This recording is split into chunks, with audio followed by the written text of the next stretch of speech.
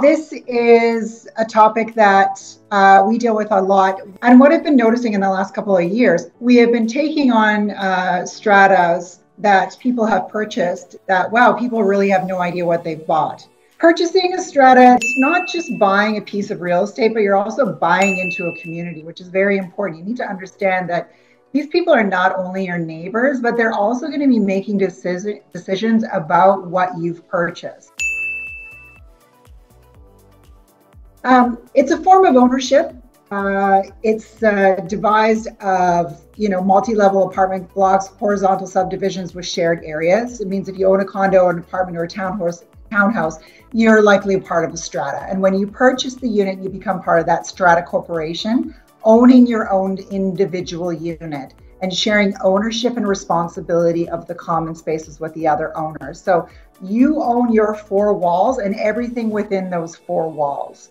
Those four walls consist of, all your furniture, your appliances, your light fixtures, everything that's in there that is in those four walls. If it breaks, you need to fix it. Now, anything that's outside of that becomes a common shared cost that everybody in the strata corporation is going to be jointly responsible for paying for.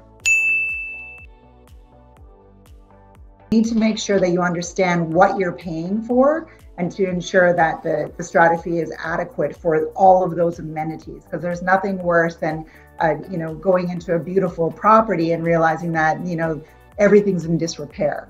And then this is a link to the Strata Property Act. The Strata Property Act is actually quite handy and it's really easy to navigate. And also, if you just type in anything in Google, don't go to any of the components from like different strata companies.